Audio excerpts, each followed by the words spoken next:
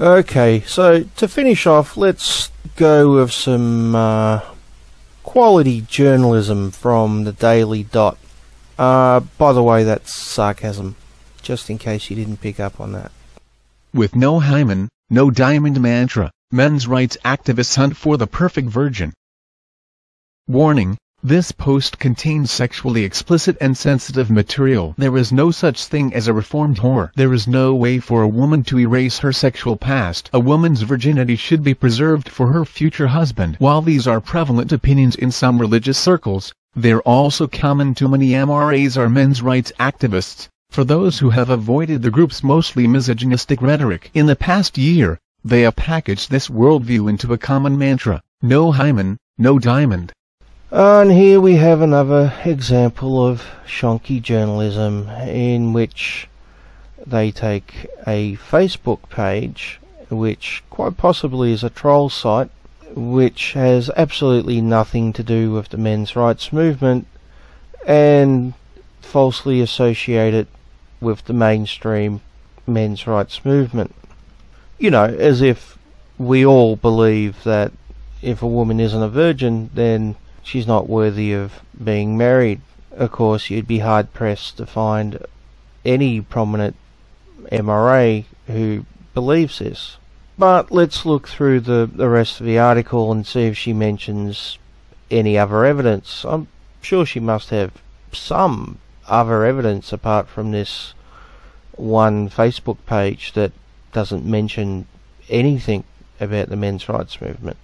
Hashtag no hymen no diamond first appeared as a Twitter hashtag around October 2014. The inception of the term seems to have been organized on a forum for the Return of Kings, a website operated by MRA poster child and pickup artist Extraordinaire Rush V, with the intent of trolling.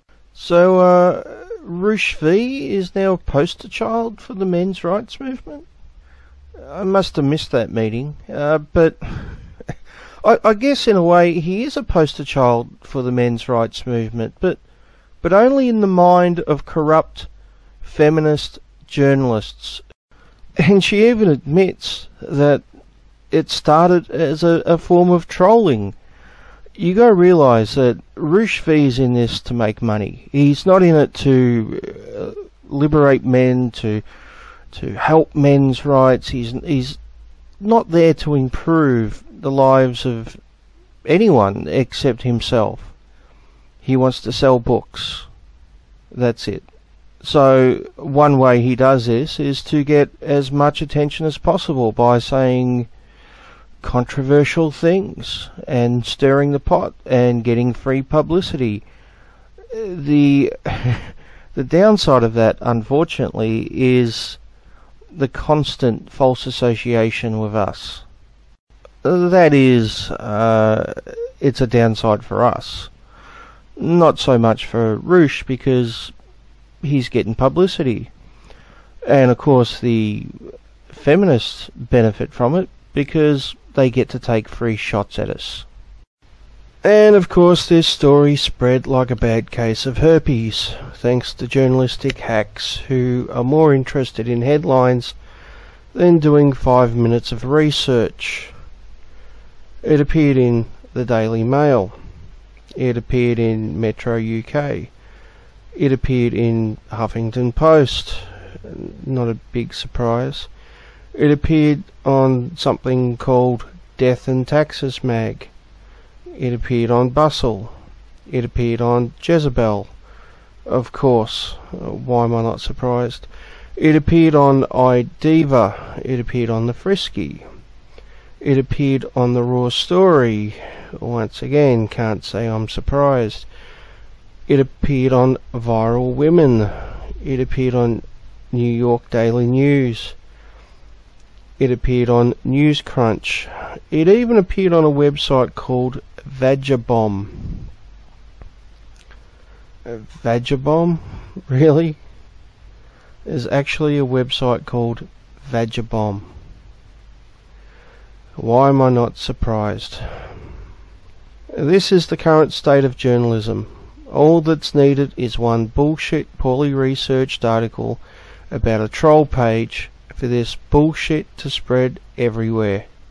Hack journalist after hack journalist, then copy and paste the bullshit without so much as 5 minutes research, no credibility needed, just a clickbaity headline. That's it. This is what modern day journalism has become.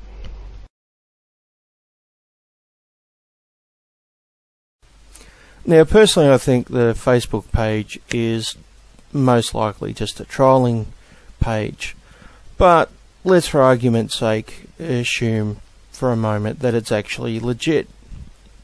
I have to ask, so what?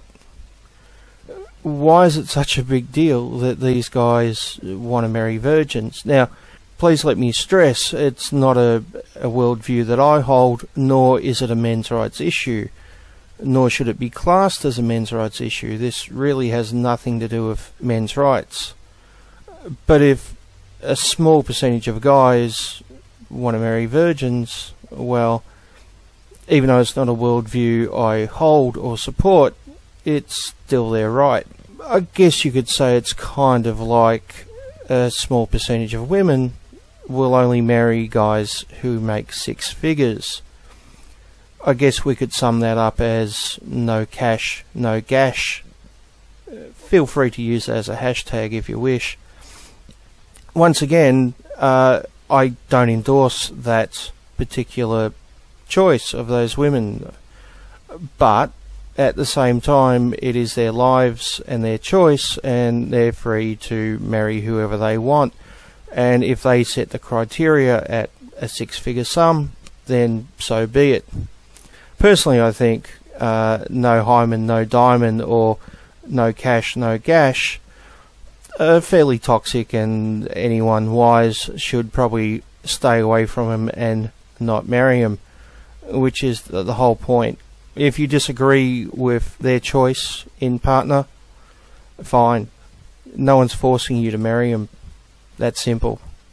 It's really a non-issue. It's another storm in a teacup created by the feminists who just want to slag off men's rights activists once again in their never-ending war for justice. Anyway, folks, that's the end of another episode. Hope you enjoyed it. Hope you're used to my voice by now.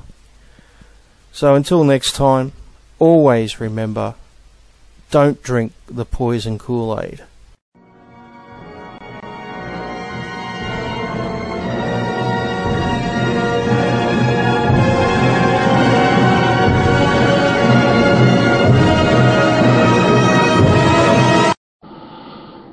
Hello there, boys and girls. How you doing today, boys and girls?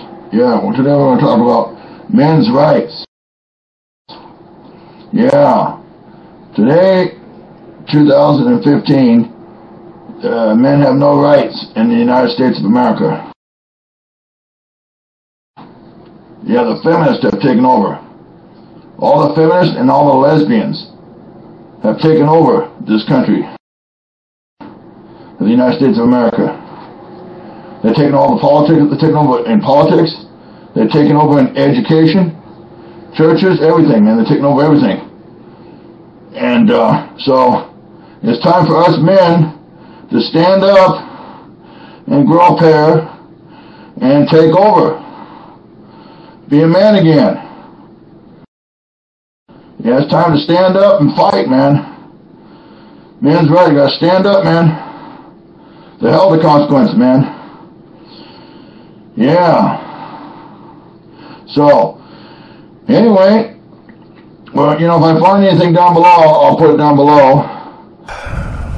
He links to InfoWars. Yep. Do the research, boys and girls. You know how to do the research, right? So up there, and so anyway, we gotta do it. So. Give me a thumbs up or a thumbs down. You know it's only a matter of time before social justice warriors and feminists start using this guy as an example of an actual EMRA. They'll probably start doing it any minute now. And all the men should read the United States Constitution, man. All the men should go and invest in the United States Constitution. Go read it in the library. Go take a political science book, get a political science college textbook or something. Anyway, you can find the United States Constitution and read it.